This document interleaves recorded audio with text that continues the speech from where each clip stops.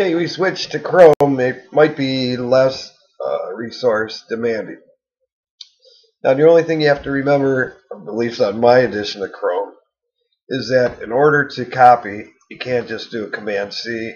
You have to actually right-click and copy. Make sure you remind me as we go along. Okay, the tool we're going to make here is going to be, I don't know, let's call it a div creator. Okay, div creator. We're going to have a width, width, height. We'll make these into sliders. Might as well. What the heck? Let's stay consistent. Height and width. We could do, how about this? BG red, BG green, and BG blue. We'll have RGB. So let's do BG red, BG green, and BG blue. And then we'll have font color. And it'll either be black or white. Okay, and then we can have content.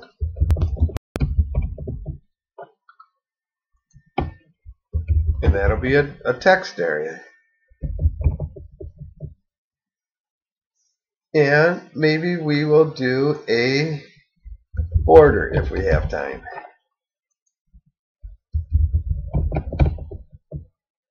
Alright, so here we go. Let's get our start page. I'm going to copy this, right click because it's in Chrome, and we'll paste it in.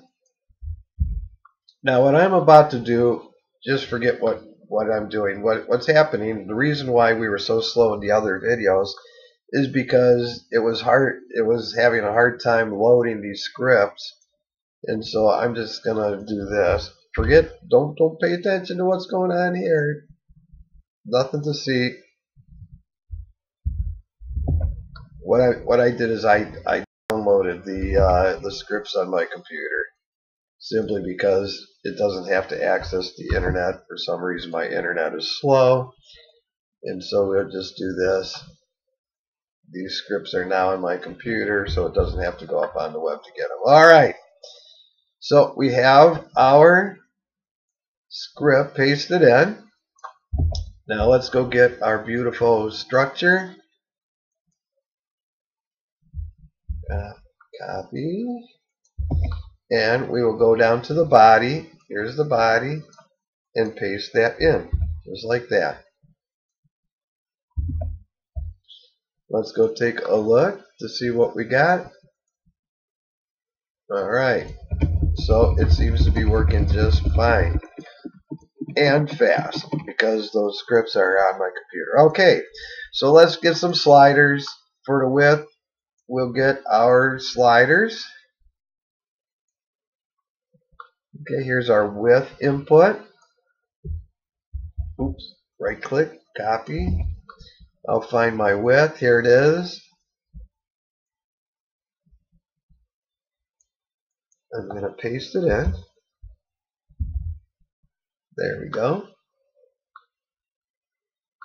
Beautiful.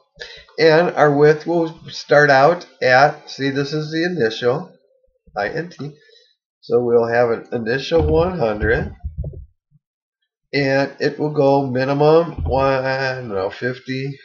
Yeah, let's say 50 to 400. Good.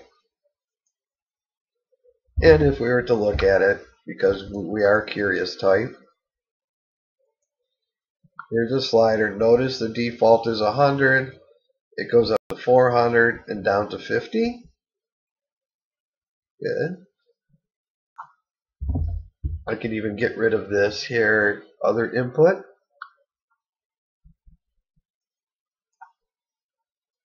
Right here. rid of that. Wonderful. Okay, so that way we don't have to deal with that extra box. We can see right here exactly how much it's going to be. Let's go get our height.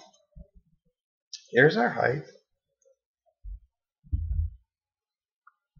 Copy. Where is it? Where is it? Here we go. Right here. We can get rid of that. Like this. Paste it in. There we go. That's the height. Oh, we want to change it. The height will be default 100. And it'll go from 50 to 400. Just for our example. I always test because you know how that goes. You don't test as you go. Alright, so here's our height. Here's our width. Seems to be working just fine. Let's get some sliders for our RGB. Here's our red slider. Copy. Find our red slider right here. Let's get rid of that.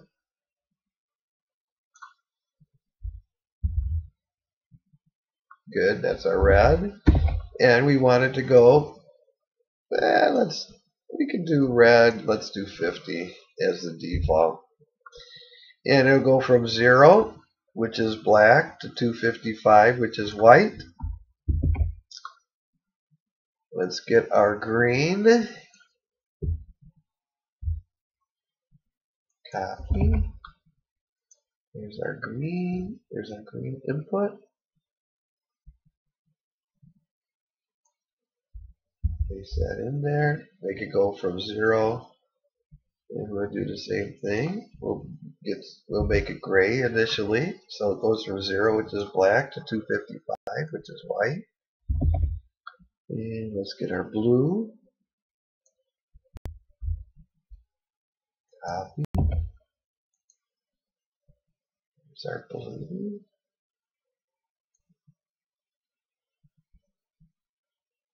Like that. Paste it in. We want it blue. We'll have it 50, which would be a light gray or a dark gray. There's our blue. Okay, our font color. Let's make our font either black or white. That could be a radio box. So we call it font. Our variable will be font color. And our label will be font color. Notice how all this is written for you as you're creating. Oh, we don't need that.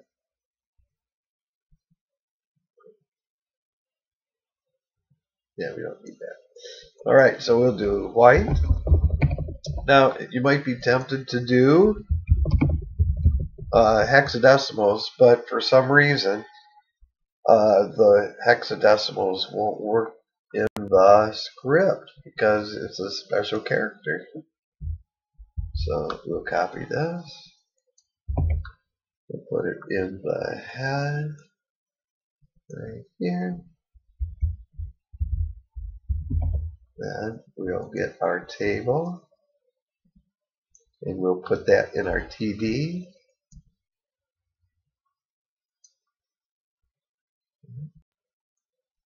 Get that table.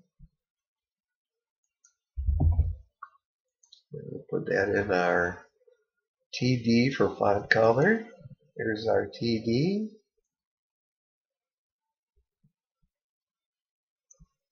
Okay. Font color. Okay, there it is. I don't think we'll need that. That's just an extra little label. But that's already covered up here. Alright, let's take a look. Make sure we're doing it okay. Might as well test it.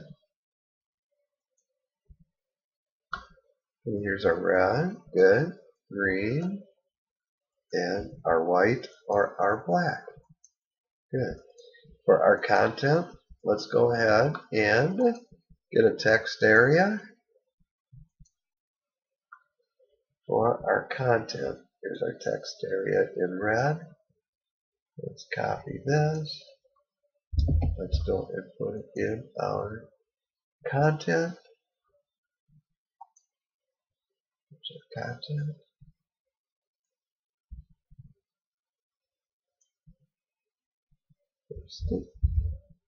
Alright, and let's not worry about the border. We could have the border on or off, but we won't. Alright, let's see. Alright, there's our content, our black or white, red. Okay, so that's going to be our background. Alright, so now that we have this all created, I'm going to get rid of these. We don't really need those. Well, no, we'll leave them on there. But you can see it's making the form. It's good for starting over. Alright, so now that we have our beautiful fields, let's create our divs using these variables. Okay, here's our variables. So look, I'm going to create the div style equals, and I'll just do the quotations here. And might as well finish up the div while I'm thinking about it. Alright, so div we will do with and put our variable for the width.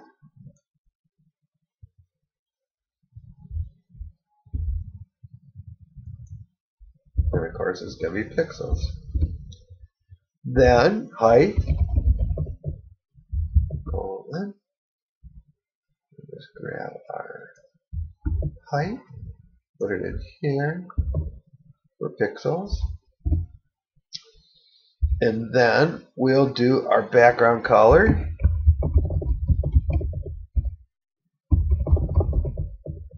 And we'll do RGB.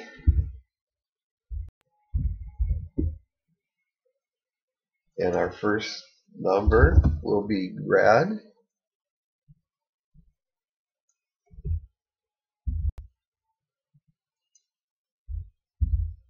Comma. Green, RG, yeah. Comma. And blue.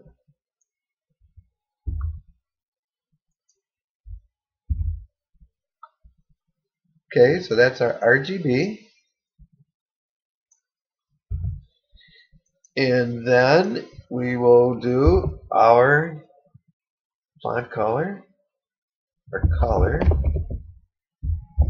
will be our font color.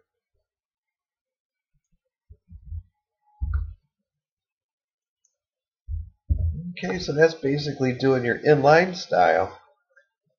And that should be that. Let me look. Everything looks just great. Let's do a refresh and take a look at our beautiful application. And there it is. We can adjust the width, the height. We can adjust the red and the green. Turn on the red. So we can adjust the green. We can adjust the blue. So we're changing the RGB as it goes. Now our content, oh, we didn't put our content in. So here's our content. We're going to put the content in the div, just like this. We'll put it in P's, and we could probably center it. Center. All right. So let's test this out.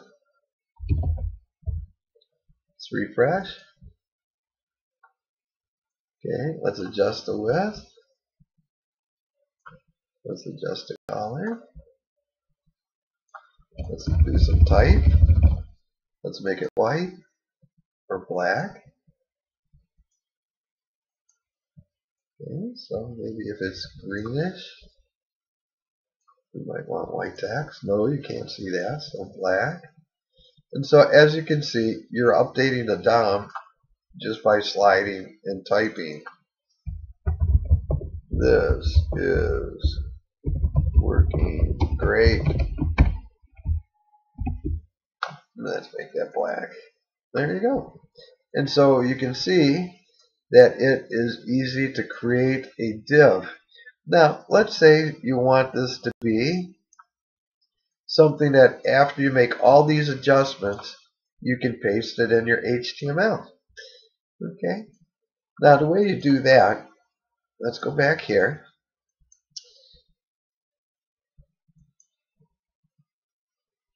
Now, you can see that here is our div. Where'd it go? Okay, let's see. Here it is. And I'll just get rid of the border. So this is our beautiful, beautiful div structure right here, created automatically. So all I have to do is hit copy, go to my tool, go to entities, paste it in, hit get code, and it turns that whole thing into entities. And if I copy this, and I can paste it here, maybe add a few BRs to separate what's going on.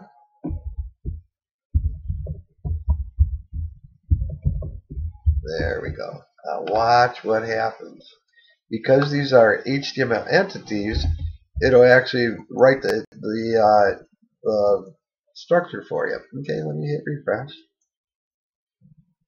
Okay, so notice, because they're HTML entities, you have now the HTML of what's going to go on here. Notice how it changes, how the code changes. Make it kind of orangish. Make the text black. We'll say this is my div that I created. Notice how it is not only creating the thing on the fly, but it's also writing the code for you underneath.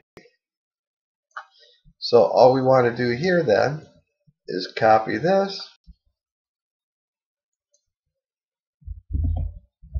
and we will open up a new document.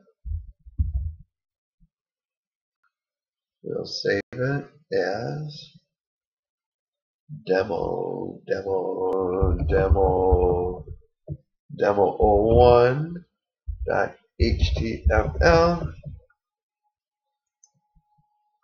Okay, and then we'll just go over here, change this to 01, and you can see here's a div that you created on the fly in perfect HTML. And so that is all it takes to create a tool using this. All right.